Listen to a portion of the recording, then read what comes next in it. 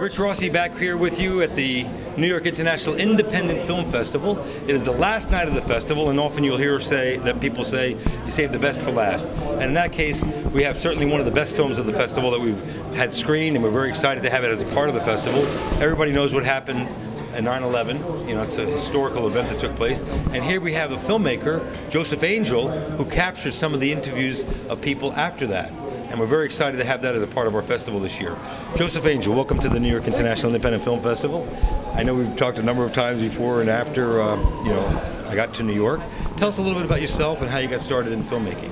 Well, I've been in filmmaking since I was, 9. My first film camera was a 8mm. Oh my goodness! My parents the old-fashioned way. Yeah, they decided to get my own camera because I broke their camera.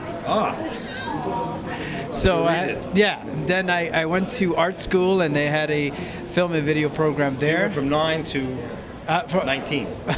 No, to 13 actually. 13, okay. Yeah, but there was an opportunity to work with some artists in the neighborhood, and I did that for a couple of years before I went to high school. And then I went to the High School of Art and Design, and then from there, a couple of other colleges in the area, and just kept on moving up. And you're also an artist as well. Oh yeah, painter. So not only painter and martial artist. Martial artist, yes. A lot of exciting things you do. So now tell us, to bring us up to speed. I know we're about ready to start the feature here. Right. And can you tell us a little bit about how this movie came about and what we expect to see here tonight? Yes, the film was shot 9 years ago as an archive for my personal archive, and Mr. Logan Thomas was editing one of my other films called dragonsrealm.movie.com.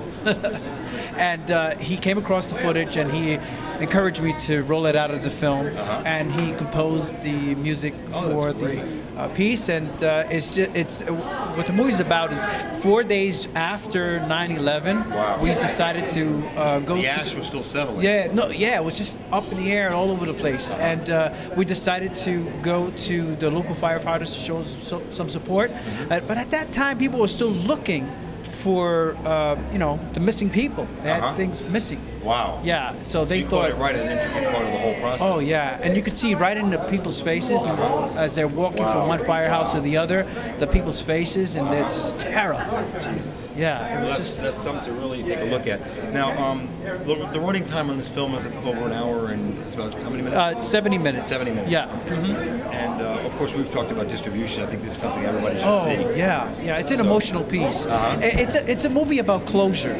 You know, like if people haven't had closure from 9/11, it certainly it was an emotional process. It took me 9 months to edit. Wow. Because I edit, and then I had to walk away and then come back, walk away and come back, and I did that for about a month, and hopefully you'll.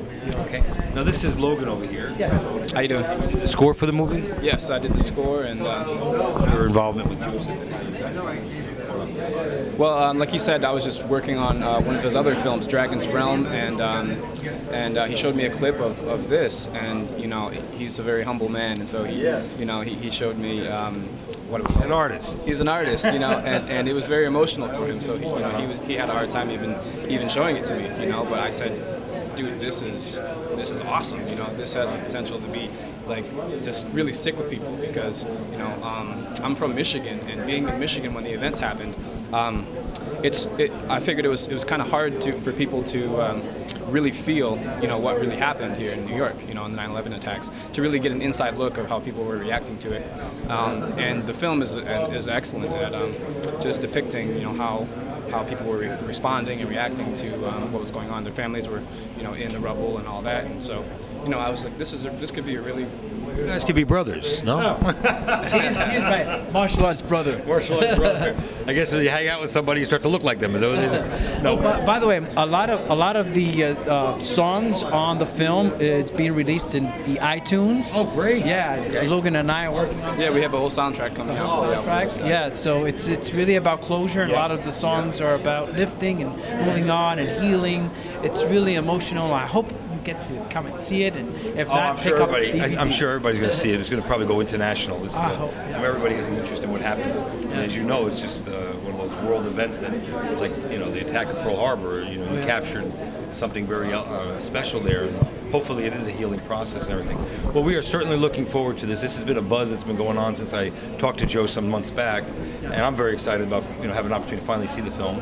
So with no further ado, I'd like to say on behalf of the New York International Independent Film Festival, I'm Rich Rossi with Joseph Angel and Logan. Logan, what's your last name? Thomas, Logan Thomas. Logan Thomas, all right. I say Mr. Rossi has brought me through the whole process. He's been patient with me, and he's just awesome. I mean, he called me up almost every other week for about 3 or 4 months and just brought me through the whole process. It was nerve-wracking for me, and he's been patient, very patient with me. I've been crazy as a filmmaker, as you guys you should know already. See what a little money will do if you pay the right people to say the right things. No, I'm just kidding. Thank you, Mr. That's very kind of you, Joseph. We are certainly looking forward to it. It's quite a film, so keep your eyes open, looking for that movie, and it's viewed from Sunset Park. All righty, thank you so much.